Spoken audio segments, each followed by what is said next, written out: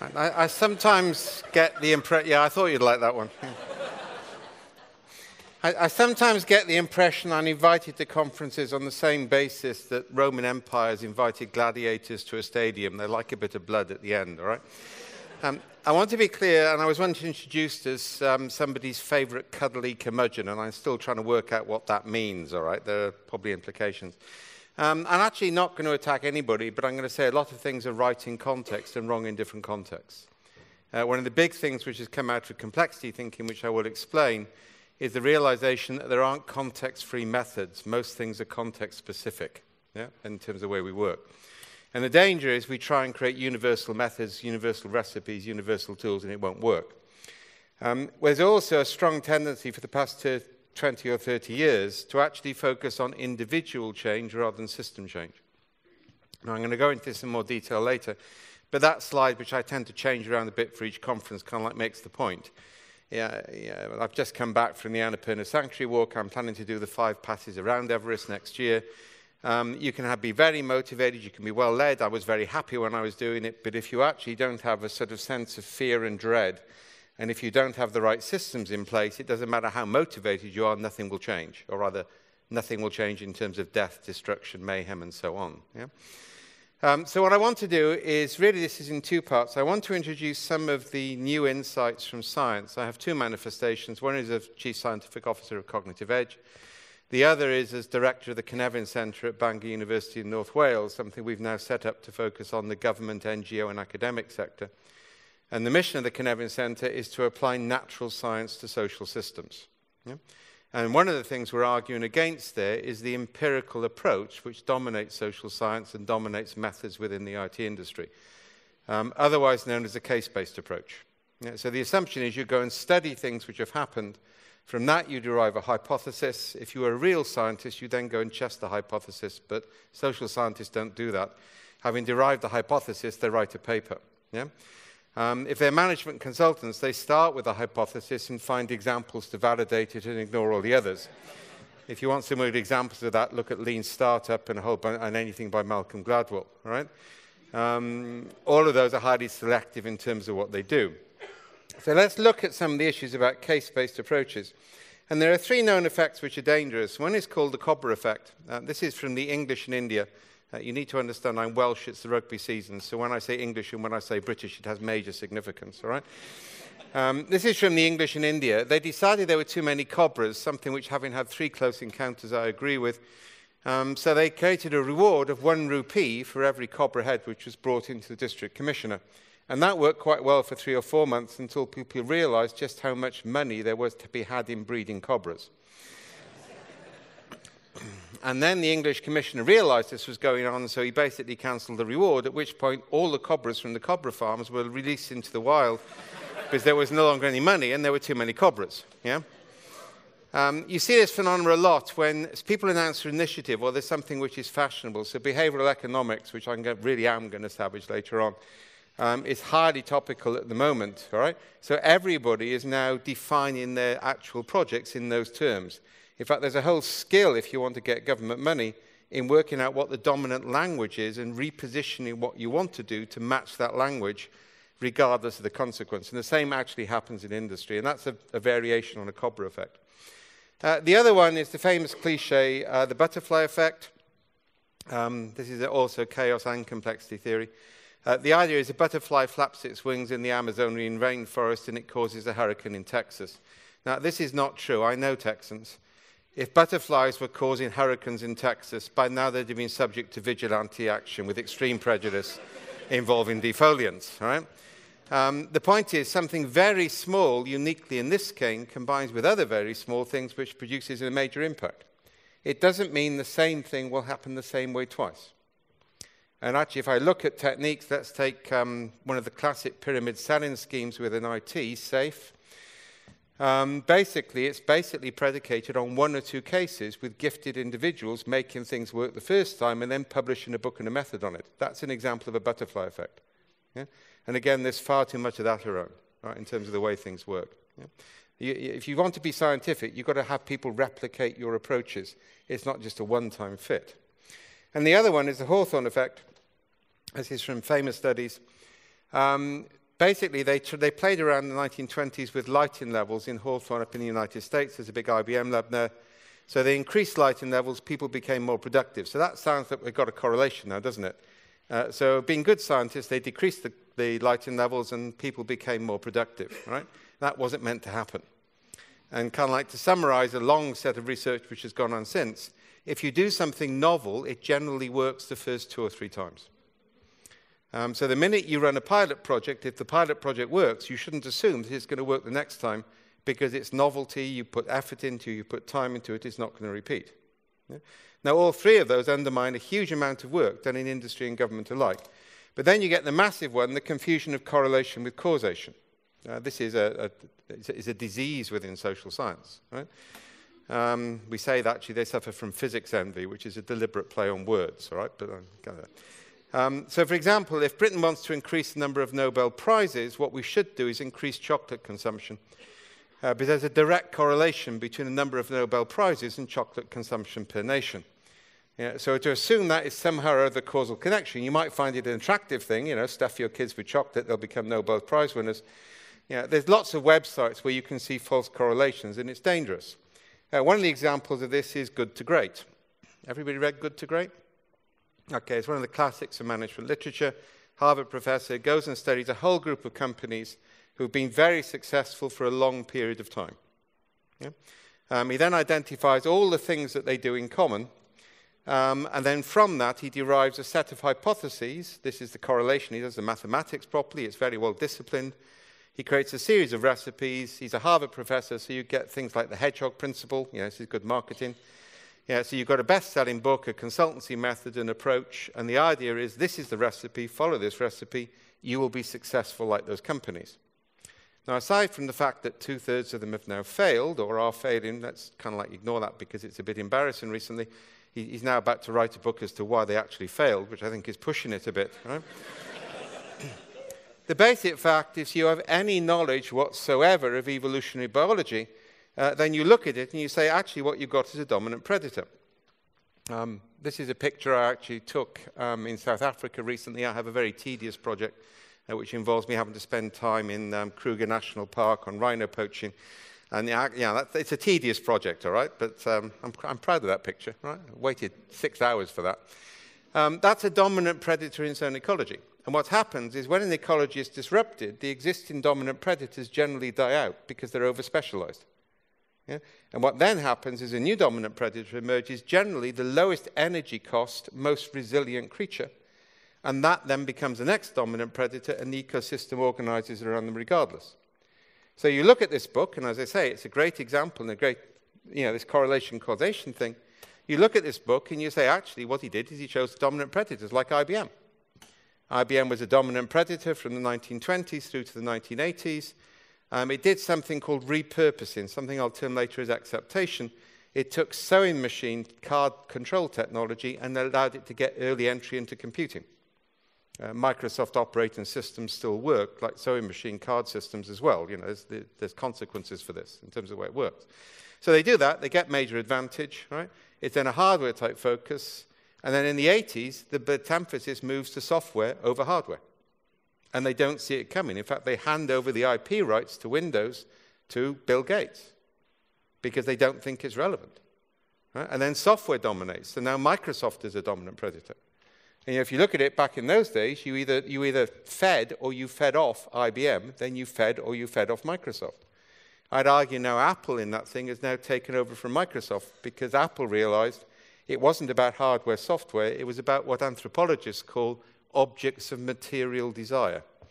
Having just bought my iPhone 7, I can give you an example of that, all right? I really want this thing, all right? What matters now is something which does a job which looks beautiful. I'm not interested in the software or hardware. Effectively, the ecosystem has switched. Now, there's a whole body of stuff on this on corporate strategy. If you're in a stable ecosystem, then actually your strategy is to feed the dominant predator. If you're in a destabilizing situation, then you need to rapidly fragment into multiple experimental businesses and see what will come out of that. Google are doing that at the moment with Alphabet. They're actually trying to create a new market rather than try and dominate an existing market. So I say there are much simpler explanations if we go to the natural sciences. The other one is thinking fast, thinking slow. Everybody read that book? Yeah, I really wish economists and psychologists would walk across the corridor to their cognitive neuroscience colleagues. We knew about that 10 years before we even started the research. It's called autonomic novelty receptive processing, which is a much better explanation. Yeah, there's actually, this attempt to derive everything by personal observation is actually quite dangerous, and it slows us down. There are things we already know, if we go to biology, to physics, to chemistry, to anthropology, which we can then apply. So that's what my centre is set up for, right? Is to actually take that particular approach. And of course, there are other major problems. I'm getting cases big time. This is from a whole series of experiments which have been run many times. If you give a group of radiologists, now remember, radiologists are highly trained individuals working with limited data sets. I spend a lot of my time in user-centric design. I've done air traffic management systems. I've done heads-up displays. Yet the amount you're dealing with in that case is huge compared with what a radiologist is dealing with. Yeah, so, highly trained individuals, very restricted information set. If you hide a picture of a gorilla on one of the X-rays you give them, over 80% don't see it, even though their eyes physically scan it, and it's significantly larger. Yeah? We do not see what we do not expect to see. Which is the good news is there's a huge amount out there to be discovered we're not seeing. I'm going to come at the end and talk about the new approach we're doing on understanding user needs, where we're actually deliberately killing off the whole concept of interviews, workshops, and systems analysts, because they automatically screen what they see to what they've previously encountered. If you want to know the raw science behind this, the most you scan of what's in front of you is 5% on a good day if you're really focused. If you're Chinese, it goes up to 10%. There's a difference between object and context focus, dependent on pictorial and non-pictorial languages. And it's not better or worse, there's pluses and minuses. So you scan about 3 or 4% of what's in front of you, and then you match it against stored patterns. The most frequently used patterns get activated first. So what you do is a first fit pattern match with previous experience, not a best fit pattern match. So a radiologist has 30 to 40,000 patterns stored in their brain, their body, their tools. The most frequently used ones get activated first. That's how they make a decision.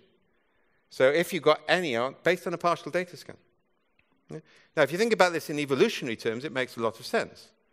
Yeah, if you're on the savannas of Africa and something large and yellow with very sharp teeth runs towards you at high speed, do you want to autistically scan all available data, look up a catalogue of the flora and fauna of the African veldt, and having identified lion, look at best practice case studies on lions? Yeah?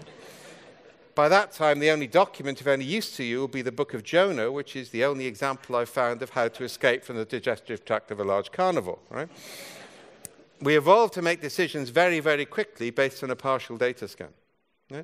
Now, that's very important to realize. You announce a change initiative, yet guess what happens? People scan it through the memories of previous change initiatives, and they only listen to 3 or 4% of what you say. You announce you're building a new computer system. Well, what's generally people's experience of change initiatives and new systems? It's generally negative, isn't it? So you're automatically, by announcing an initiative, dooming it to fail. One of the basic heuristics of change these days is never announce you're going to try and change things, because you'll trigger deeply negative patterns and people will filter everything you say through that. There are other reasons I'll come to later. You can't define an endpoint in a human system anyway. It produces perverse results. Okay? So hold this one because it's of critical importance. Yeah? You will not see what you do not expect to see. And the only group of people who are exempt from this are people who are fully autistic. And that's why they can't operate. They're scanning everything and being logical about it. Yeah? And most of us have evolved in a different way. So hold that one, because I'm going to keep coming back to it. The other thing, and sorry, this is kind of like referencing one of the earlier speakers, there's something called the naturalistic fallacy in philosophy. This is David Hume. It's important for ethics. It basically says you can't derive an ought from an is. Just because something is the case, it doesn't mean it ought to be the case. If you want, what I would say is one of the main examples at the moment is allowing children before puberty to spend their time learning on information transfer through screens, which actually effectively activates autism over any other type of capability, because it's a limited flow. Yeah? We actually know that things like peronome traces are critical to determine trust. There's a whole body of sensory stimulation we get which can't be replicated in a computer environment, and particularly a training environment. And if you don't get certain types of stimulation before you hit puberty, you never get a chance to recover them. Yeah? So the fact that people like playing with iPads when they're 2 or 3 doesn't mean that they should play with iPads when they're 2 or 3. This concept that because people want to do it, it's right, is actually very dangerous in human history. So, and the other problem with this is actually the assumption that there's some sort of progression. So again, I'm making the context point here. So I think the second presentation talked about the peasant, all right? I made that mistake once in the school assembly, and everybody thought I did it deliberately, right? So systems farming works whatever you're born to. Okay, that's cool. I'll buy that, right? But actually, I've done a lot of my work in indigenous communities. One of the things you know in indigenous communities is their primary identity is the collective. The collective understands gifting mechanisms, so actually, as long as you participate, you're looked after. So there are huge things about actually rural environments and agricultural environments that we've lost in the modern world that we kind of need to recover. So don't assume that this is necessarily bad. Aspects are really good. We then talked about the worker. Nice little Marxist summary there. Labour is a commodity exchange for a living. Well, that's true, but if I go back to where I come from in South Wales, the loss of dignity through lack of work is a major issue. The work that was actually solid in the community, the apprentice models, the join in the pit, whichever your father had joined, your grandfather had joined, becoming part of the same chapel, living through that, knowing if you did a good job, you had a job for life. It wasn't always like that. But basically, the whole apprentice model of learning the security, the centeredness of industry in a community, we've lost a lot of that. I'm not trying to say things are right or wrong, it's just they're different. And then we get this one. This one actually did worry me. The concept of the free agent. Well, I'm very sorry, that's going to be about 2% of the population. When I went to university, 8% of the population went to university. We were an elite. Right? The people who will have room for creative jobs will be an elite, and we actually know from epigenetics and everything else, I'll come back to this a bit later on, but basically culture inherits. So if you're born to middle-class, bright parents with facilities, actually it's a biological impact over 1 or 2 generations, which is going to make you more creative. The reality is, for most people, the future of being a free agent is basically a 0-hours contract. And we've got to start to think about this. The future is actually not looking very good at the moment. For a very small number of elite people, it's going to look very good indeed, but we're going to have to build large walls with barbed wire around where we live if we're going to survive. Trump is not an unusual phenomenon. If you go back over the history of humanity, the sort of Trump Brexit stuff actually recurs quite frequently, and we can see the patterns in history. So I want us to be very careful about that sort of stuff. So kind of like the argument here, phrase from the 70s, practice makes perfect. What we need to do is to take soundly rooted natural science and apply it in practice, and then we modify our practice, but always in conformance with the theory. The theory provides a constraint. So the fact that something worked for you 2 or 3 times, if it contradicts what we know from cognitive neuroscience, then what you've got is a temporary effect. You haven't got a sustainable one. If what you're doing actually conforms with what we know from science, we've got a chance to scale it. Famously summarize this, if you don't know why something worked, you shouldn't try and replicate what. The fact that you've got some correlation or some link over 3 or 4 cases doesn't, and if you don't know why, it's very dangerous to scale it into a what. And that's why we need a new generation of generalists. I just set up a new master's program, by the way, at Bangor, 3-year part-time, where people will do the university's conversion courses, those 2 or 3 week courses that you do if you didn't study at A level, in physics, chemistry, ecology, philosophy, anthropology over 3 years. That's 30% of the mark, and then 70% is applying it to a real-world case. Because I want to create a new generation of people who understand broadly, because a generalist is not the same thing as a collection of specialists. A generalist is somebody who actually knows a little bit about many things and can synthesize and integrate the results. And we kind of going to need them because they're able to innovate. So I've kind of hit a few things there. I'm really arguing against stuff, and I want to go on to something positive. I want to talk about different types of system. Now, this is something which has kind of emerged over the last 20 or 30 years. If you want to actually impress the natives when you go home, say you went to a lecture on multi-ontology sense-making, all right? I mean, ontology is one of those good words, right? But basically, ontology in philosophy means the nature of the system. It doesn't mean what IT people mean, which is a glorified word for taxonomy. I think what happened in IT is they realized that taxonomy rhymed with taxidermy, and they were actually producing similar things. So they stole a word they didn't really understand. Right? So in nature, we have three different types of system. One is an ordered system. An ordered system is one which has very tight constraints. And the constraint concept here is you have container constraints and connector constraints. So you have things which contain, so you're not fussed what happens within the container, but you know the boundary conditions. And then you have connections between things. So two different types of constraint. There's about a day's lecture on that, but I'm doing this quickly. So an ordered system has rigid containers and rigid linkages between things. So it's highly structured, it's highly predictable. We're very good at these as human beings. The example I always give these days is operating theatres. In operating theatres, people count the number of surgical instruments left at the end of an operation and check it's the same as was there at the start. As I get older, I think this stuff is of increasing importance.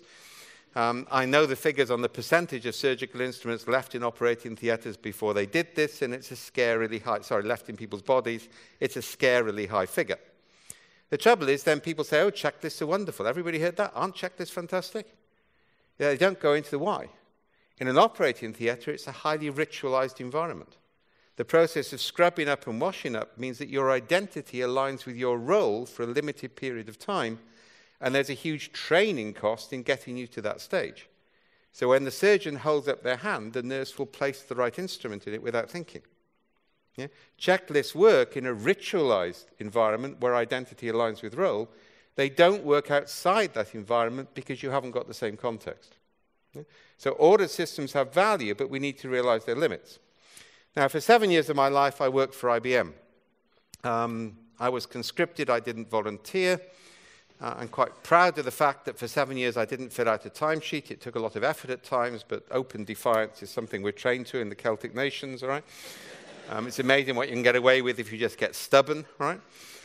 You did need top cover. But anyway, I was allowed to do what the hell I wanted. I think they bought the company I worked for. I think 90% of the Dutch left within the first 3 weeks. The British were more polite. They waited around for 6 months, then they left, all right? So given it was a service company, it was a value. But I stayed, all right, because I got a lot of things to do. But it also taught me about bureaucracy. If you work for IBM, no government bureaucratic system even comes near to what you've had to live with. Right? There was a fundamental heuristic in IBM, don't buck the process. And I remember when they took us over, which was a shock, it took about 36 hours from first contact to sale. I've never lived through anything like it in my life. It's why I've resisted venture capital for the last 12 years, because we invoked our right not to be bought, and then the venture capitalists told us what would happen if we invoked the right, and we realized we didn't have it. All right? So that's informed my practice. Either way, the first thing they did was to charge us for coffee and ban alcohol. Now, this is completely unreasonable. We are a major software development house, all right? The coffee-alcohol cycle is an essential part of how we work. Nobody should be expected to talk to a user without alcohol. It's completely unreasonable, right? And then actually you need coffee to sober up to write the code, and then you need alcohol again because users never want what they give them, even though you can prove they asked for it. I mean, this is just part of the cycle. Either way, we got used to this, so we started to hold meetings in pubs with meeting rooms who'd give us an invoice for food and accommodation and wouldn't mention the alcohol or coffee, so that was easily solved. Then it got more difficult. They banned us from buying food for staff. Now, by this time, we'd realized that you don't deal with bureaucrats by arguing rationally and logically on the basis of client or employee need. That won't work. The only possible approach you have is called a Socratic technique, if you've done philosophy, in which you ask them questions, refuse to give answers in the hope to catch them in a contradiction, which they will realize then they may reform. It has a 10% success rate. But arguing logically has a 0% success rate, so it's a better option. So we basically said, okay, so, fine, this is a brilliant idea. We would never have thought of, banning food from staff. It's going to save us money. Now, I'm a C-level executive, all right? I mean, I'm not allowed to buy pizza and Coke.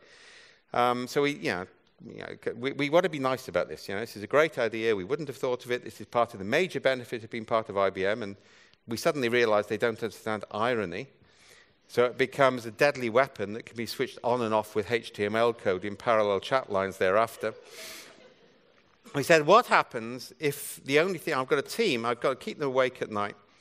because I've got to have a system live at 9 a.m., otherwise there'll be penalty clauses, and the only thing I can do as a general manager is buy them pizza and Coke. And then you stay silent. And they looked a bit disturbed, and I suddenly realized it could have been misinterpreted. I said, we did mean the drink. I just want to be clear. And they relaxed, right? So that was good news.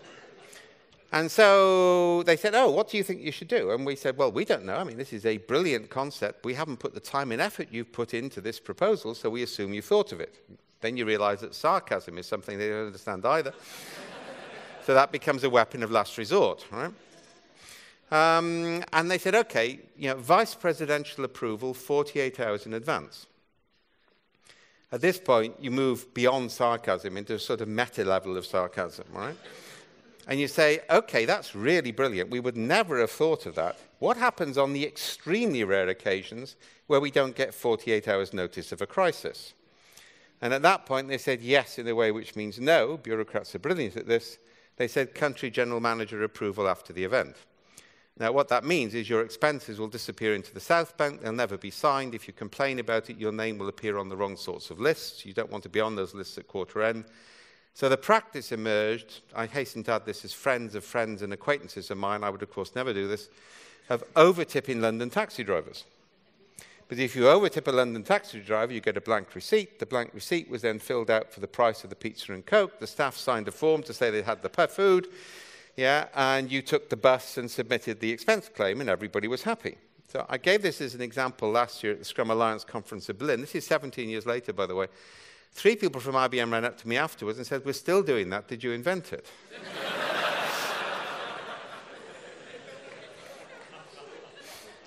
Now, if you go into any large organization, you will see a huge amount of energy in what I call the shadow organization, making the formal system appear to be efficient.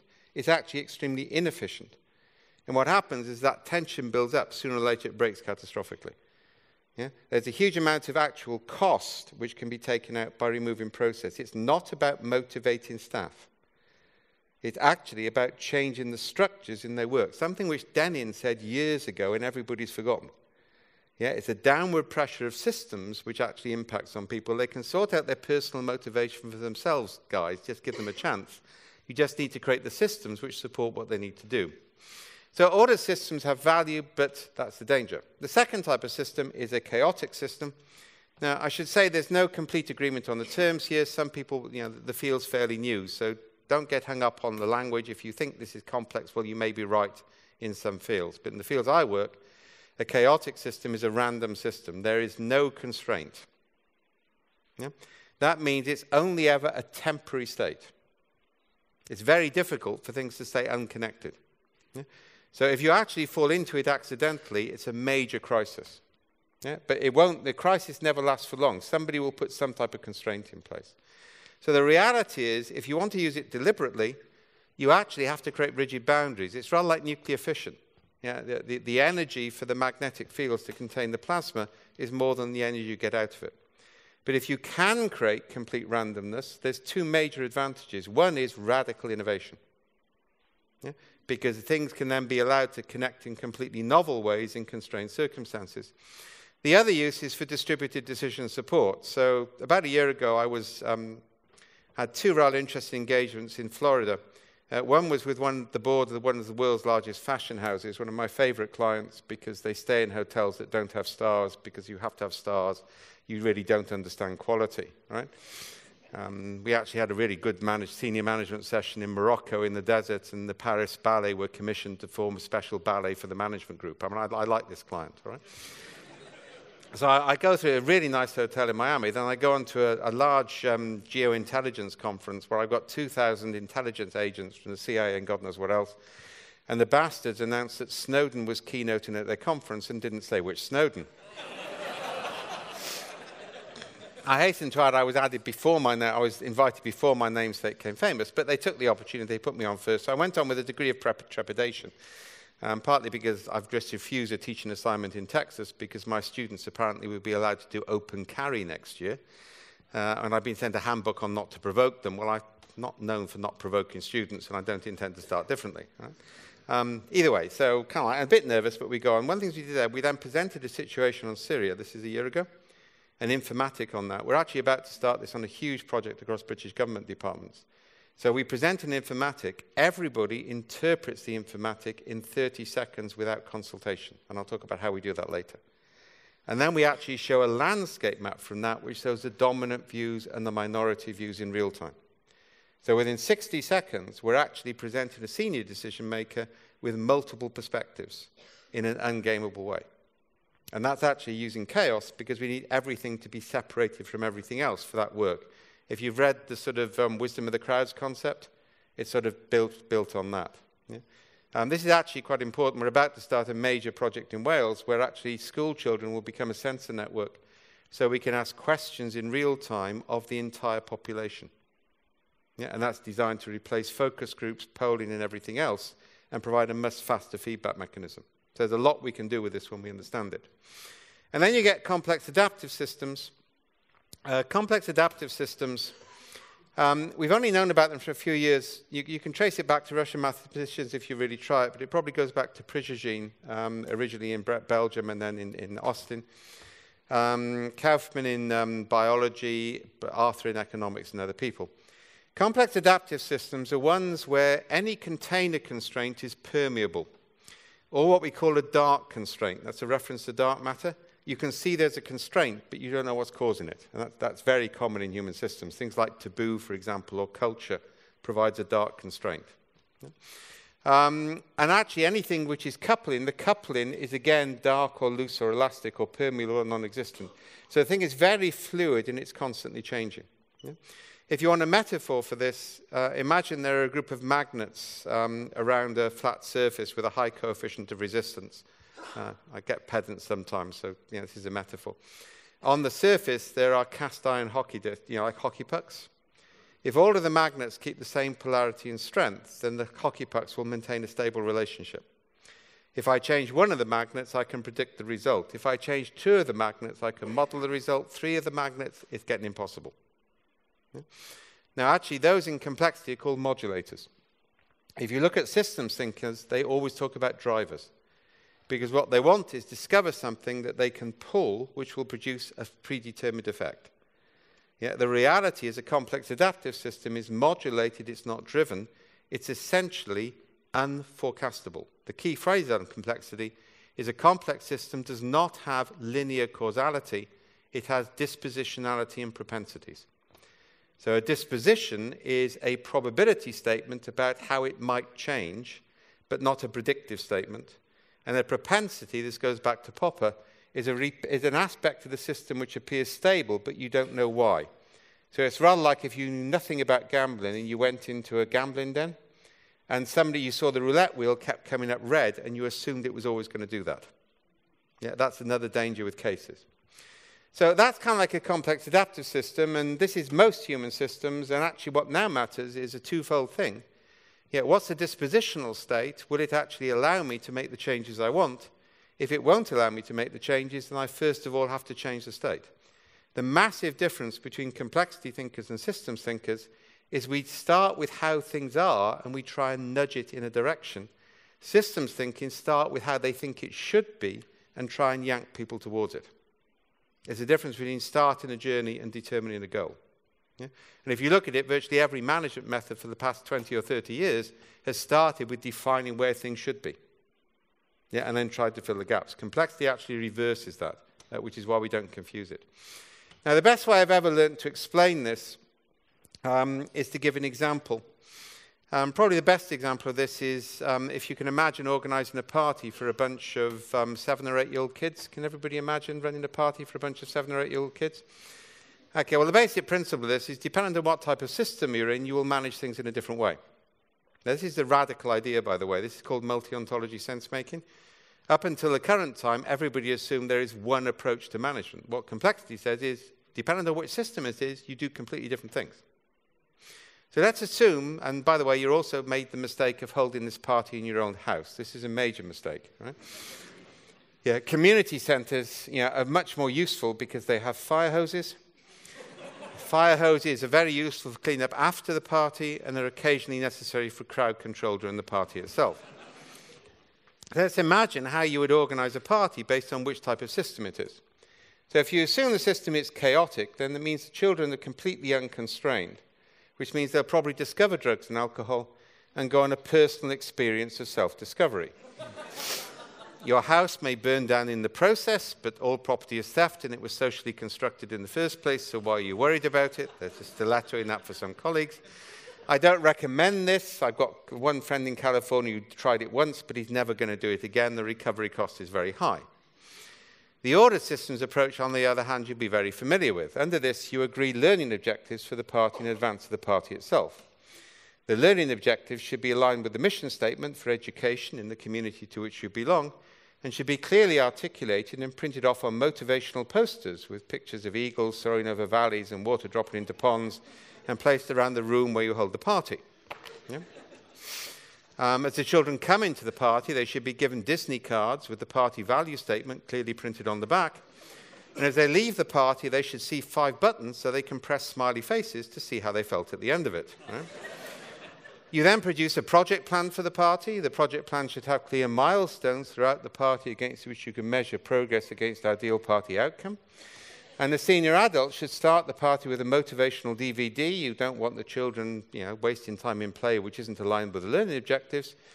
And then they should use PowerPoint to demonstrate their personal commitment to the party objectives and show the children how their pocket money and allowances are linked to the milestone targets. Following the highly successful completion of the party, you conduct an after-action review, update your best practice database on party management, and mandate future process improvements. If for any remote reason the children aren't happy, then you hire appreciative inquiry practitioners who will get them to tell happy clappy stories so they have happy mental models and suitably indoctrinated or like whatever you put in front of them next time. Everybody reasonably familiar with this approach to party management? The complex systems approach, on the other hand, is much simpler. We start off by drawing a line in the sand, known as a boundary in complexity theory, and we look the children squarely in the eye and we say, "Cross that, you little bastards," and you die. And one of the things you learn fast as an adult is the value of flexible, negotiable boundaries, because rigid boundaries have a habit of becoming brittle and breaking catastrophically. We then introduce catalytic probes, a football, a videotape, a Barbie, a computer game, and hope a pattern of play will form. If it's beneficial, it's a dispositional state, we give it more energy or we don't take energy away. If it's a negative pattern, well, that's when you deploy the fire hoses. So what we actually do is we manage the emergence of beneficial coherence within attractors, within boundaries, and that's a key phrase. There are only 3 things you can manage in a complex system: the boundary state, the catalysts, and the energy amplification. This is why it's actually becoming a major issue in government, because it also allows locally contextual solutions to emerge. You're managing an ecosystem, not engineering a manufacturing plant. And the engineering metaphor has underpinned everything for the past 20 or 30 years, from business process re-engineering to learning organization and Peter Senge. All of them are taking an engineering approach. So different types of system work in radically different ways. And the one thing I can say for certain about a complex adaptive system, the only thing I can say with absolute certainty, is whatever I do will have unintended consequences. Now, the picture is a crane toad, introduced into Australia. Yeah? And I could give you many other examples. This actually has major ethical issues. Yeah? Because the one thing we know is if you do an intervention in a complex system, there will be unintended consequences. You are therefore ethically responsible for them, even though you couldn't have predicted the particular consequence. And that actually means you now do small, parallel, safe-to-fail interventions, not one massive fail-safe. So the whole strategy changes. If it's complex, you have to do parallel probes to see what the system will do, and then respond accordingly. It's no coincidence the model I created this, the Cynefin framework, is actually taught on all command courses for the US Army now, at lieutenant colonel level. Because actually it's the ability to understand the system and know when you follow standard operating procedures and when you probe and don't follow standard operating procedures, which is key. Yeah? Different types of system, different types of approach. And I say there are a whole variety of consequences for that, but basically just to quickly go through the differences with system thinking. First one, I mentioned this already. This is a research project I'm currently working on. Because actually, if we got rid of the concept of money, there's no reason why we shouldn't provide free at the point of entry healthcare and education in any society in the world. It's just that we choose to ration it with money. If you look at indigenous communities, they don't have any token of exchange. They know whether you're in or out of the community. So we're doing some work at the moment. Can we measure gifting, because that's what it's called, because actually that gives us a different measurement of value. Things like Bitcoin and those sort of things don't actually do that because they just substitute something else for money. And as with money, sooner or later, somebody will actually trade the commodity. Either the means of exchange will become a commodity, as we're already seeing happening. That's dangerous. So gifting is a big issue in a complex system. Second one, high levels of instrumentalization. What you see, and this is my big argument with David Halpern at the Nudge Unit, right? They decide where people should be and try and manipulate them to get them there. Yeah? And that's a major issue. We say, where are people? And actually what we also do with the new stuff we're doing on citizen engagement, called Engage, Empower, Enact, is to allow them to come up with their own interventions to actually achieve their own direction of travel, rather than have the interventions designed by some instrumental authority. Right? You can see that with a whole bunch of stuff. And a lot of this comes out of the sort of neoliberalism of Tony Blair, who adopted system thinking en masse. You get the happiness czar, you get all those sort of things which come out of it. Right? It's an instrumental approach based on what we think people should be, rather than starting from where they are. Another big one. This is actually a major problem in design thinking. If you want to be a good designer, you've got to do a 4 or 5 year apprenticeship. You can't reduce it to a simple 2-day workshop. Yeah, and saying you do ethnography when you go and interview 5, 6 people, that indicates the paucity of thinking. Right? People are taking design and they're trying to make it into an artisan capability into a manufacturing process. And we've seen it with too many other things. It takes 4 or 5 years for the brain and the body to co-evolve to the point where they have certain skills. Yeah? You can't just imprint people like you can imprint a computer with a single training course. And this actually attempt to reduce the concept of the artisan is a major issue at the moment in design and everywhere else. Yeah? Next one, social atomism. This is the concept that the primary unit of analysis is the individual and nothing else. You see this a lot in mental health, doing a big project at the moment on meaning in mental health. Basically, if you have a society which assumes everything is about the individual, which is a Northern European, North American characteristic, then the individual is held to be responsible for their condition. Yeah? Actually, whatever they do is a failure of that individual to achieve stuff. If you actually look in Africa, Asia, Southern Europe, the Celtic fringe of Europe, you will find what's called commutarianism, the belief that actually people are defined by the community in which they grow up. Yeah? It's not that the community is defined by them. And actually, the science is now backing up that concept. What social atomism has done is just to fragment us into isolated individuals looking after ourselves. Yeah? And that's my objection to the focus on individual qualities. It's not about how individual people feel.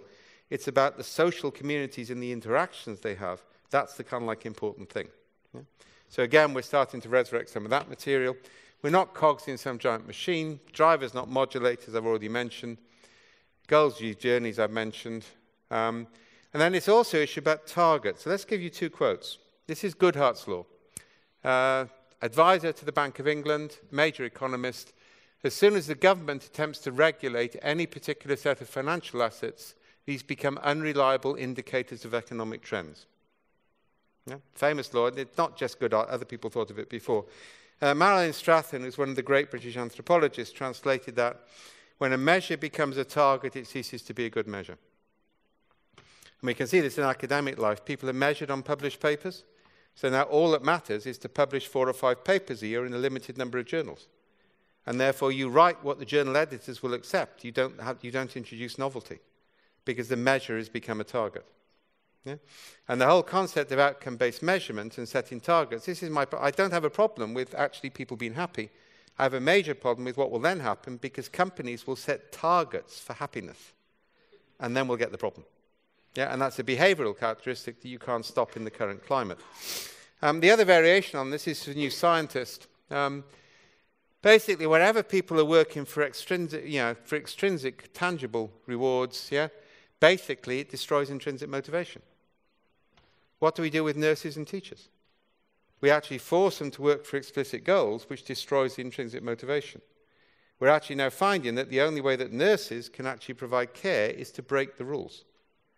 In order to be empathetic, you've got to break the rules. In order to provide customer care, you've got to break the rules. Because actually we fail to understand that a complex system can't be defined by outcomes or outputs. It can only be defined by what we call vector measures, direction and speed of travel for intensity of effort from the present. And interestingly, if you don't know, 45% of welfare budgets go on monitoring the activity rather than the activity itself. And there are 517 targets in the average British hospital, with 20% of the budget going on managing the measurement system rather than providing health. Yeah, so we've created a system which is pervert beyond belief, which is actually dehumanizing people, because we've got this obsession with telling people what they should be and what they should achieve, rather than allowing them to develop in a collegiate environment. And anything which does that, I think, is dangerous. So, kind of like some of the things we can do about this, and this is kind of conclusion. This is from Peter Drucker. Most important thing in communication is to hear what isn't being said. It's the unarticulated needs which count. Now that leads me into something else you need to be aware of. If you don't know it, painting comes before language in human evolution. It's one of those accidents of evolution which turns out to have advantage.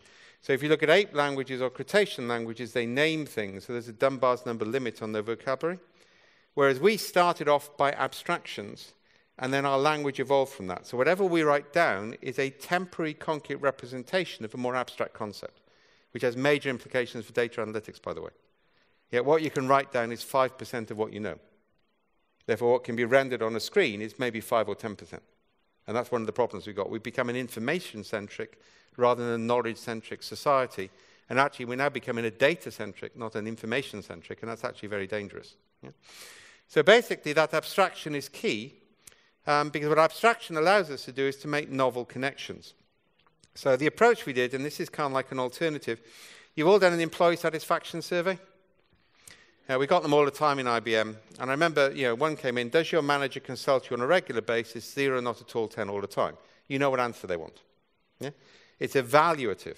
And if you evaluate something, it triggers your brain in a different way than if you describe something. You're nervous about how it will be received. Yeah?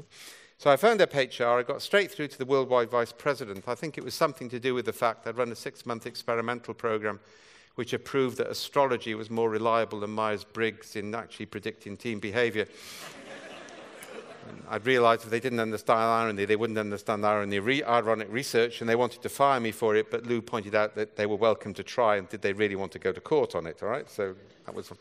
Either way, I said, well, how am I meant to answer this? I've got several managers, not to mention the people I take business direction from. Sometimes they consult me, sometimes they don't, sometimes they should, sometimes they shouldn't. And she said, average your experience over the last year in top banking trouble. And then I said, and you think you're HR in the research community? Yeah, we take a different approach. We ask people what's called a non-hypothesis question. And this is normally done not as a special event, but integrated into a workbook, part of a day-to-day activity, not a special survey or a special system. It's integrated into the day-to-day activity. And then we'll say, take a picture of why it's good to, of what it's like to work here. What story would you tell your best friend if they were offered a job in your work group? That's called a non-hypothesis question. Then we ask them to interpret the story onto a series of triangles. Now, these are high abstraction. They're also designed to create cognitive load. So this is one example. In this one, we're asking about decisions. The prompting question here is, give an example of a decision made recently which affected you personally, which summarizes the culture of this organization. Yeah? And that's actually a non-hypothesis question, and it gives us decision maps as well. And we said in the decision, did the executive make the decision based on logical analysis, intuitive action, or based on principles? So 3 positive qualities balanced. Yeah? Interesting, we just done a big survey for Pricewaterhouse Data Analytics. This is a data analytics group. Last year, they did linear scales on 3 qualities of entrepreneurship. Strategic execution, capability, market disruption. When they put them up as 3 Likert scales, everybody scored them high. When we put them as a triangle, market disruption more or less disappeared. Yeah? What you're doing is you're increasing the cognitive load to go into what's called autonomic or thinking slow, if you want the more popular term, because you don't want people thinking fast. The minute you make an explicit survey, people move into automatic pilot. You want to go deeper. And typically, people will move around between 4 or 6 triangles. So that's called high abstraction metadata, a method we developed and patented when working for the security services. It's been used extensively in a lot of projects, dominates within the development sector. This is from Girl Hub, working in Africa, where we're understanding sexual abuse of young kids. And young kids are now becoming ethnographers to their own communities. In Pakistan, we sent children out to interview their grandparents, their parents, and their own generation. And actually, critically, and this is the power issue, they interpret the data. It's not interpreted by a computer or by an expert, which means it's a quant method in a traditionally qual domain. Yeah? So that's kind of like the generic approach. We're using that now for user requirements capture. So what we do is we go to a body of users, we get them to every time they get frustrated with the system, every time they see something that they'd like, every time something happens, they just grab it, record it, screenshot, bit of writing, voice, whatever, they interpret it. Yeah? When we then see statistically valid cluster patterns in those fragments, we put a pair programming team onto it to develop a prototype to see if we can improve it. Because, of course, users don't know what to ask for.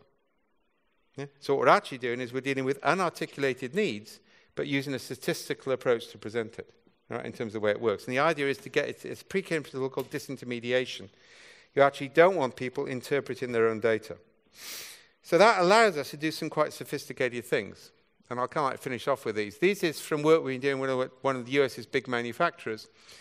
Here we're measuring attitudes to safety. Because attitudes are a lead indicator, compliance is a lag indicator. So basically what we're doing here is engineers, we've actually moved, and their workbooks now contain a few triangles. So if you see something which is a bit unusual, not enough to report, flag it, interpret it. So we're not running a survey or having boards. It's kind of like just part of their day-to-day routine, which is what you need to do if you want to understand people. Yeah? So basically we do that. So this is actually, I think there's about 200,000 or 300,000 observations in the system. The left-hand one on these is civilian. The right-hand one is military. The vertical dimension is rule compliance. The horizontal dimension is job completion. You now see another key principle of sense making. You should be able to see what it means instantly. So you can see in civilian, you either get the job done or you follow the rules. The two are mutually incompatible states. All of the surveys, all of the focus groups, all of the expert consultation says they're doing both because they know that's what legally they're meant to do. So you can't trust the result. Yeah? Military looks more attractive when you see that top right-hand cluster, until you check the context and discover it's nuclear weapons testing, which kind of like indicates the context in which rule compliance and job completion becomes a survival matter, not just for you, but to everybody around you. Yeah? So it's not a replicable context. We've then got the get the job done, ignore the rules, and we've got this really scary one down here, I've given up. Now, just to depress you, that's a pattern we are seeing in British hospitals. In a real crisis, they're brilliant. On a day-to-day basis, the good people break the rules. Most people are just doing what they need to do to survive. Yeah? And that's really very scary. Now, what we can now do as an intervention here, and this is where it gets very interesting, is what it allows us to do is that's the board-level representation. Now, the summary I'm going to give you now is a whole new theory of change. I then click, for example, you can see here where the blue arrows are pointing. This in complexity is called an adjacent possible. I then click on that and say, and look at the original observations. There's no interpretation here. I'm going directly to the raw data. That's called disintermediation. And I say, as a board, what can we do to create more observations like this and fewer observations like that? I don't try and move to the top right. It's too far away. And this is nudging existing dispositional states. But that's what the board have got. Each factory have got their own framework. This is called fractal management. But actually now, for each factory, the situation is contextually different, but it comes from the same source data. So you can have everybody doing things in their local context, appropriate to the local context, but they fractally aggregate to create a general direction. And this is how we now set targets. Yeah, you need to get this disposition rate shifted in this direction over this period, which gives you corrective time and action in terms of the way it works. So it's not that we can't do things, but there are radical new ways of going about it. And of course, all of this requires us to manage. So a final point, this is actually, if you know the origin of the word manage in English, it comes from the Italian word, which I can never pronounce, menagere, which actually means the ability to ride a horse in dressage. Now, what actually happens is that's what it means in Italy. It then gets corrupted by the French. Many things have been corrupted by the French. Not as many as have been corrupted by the English, but close, all right? To mean household management. That's Mrs. Beaton's book. Yeah? If you're managing an ordered system, you can manage it like a recipe book. If you're managing a complex system, it's like riding a horse. It's a very different process, but you still manage. Don't ever get rid of that need. Right? But the key thing I've been trying to get across here is we need a scientific base to understand human systems. We need to understand that you take different approaches in different contexts, and we need to create real-time feedback loops. Because if we haven't got a real-time feedback loop, by the time we see what we need to see, it's far too late to do anything about it. Thank you very much for your time.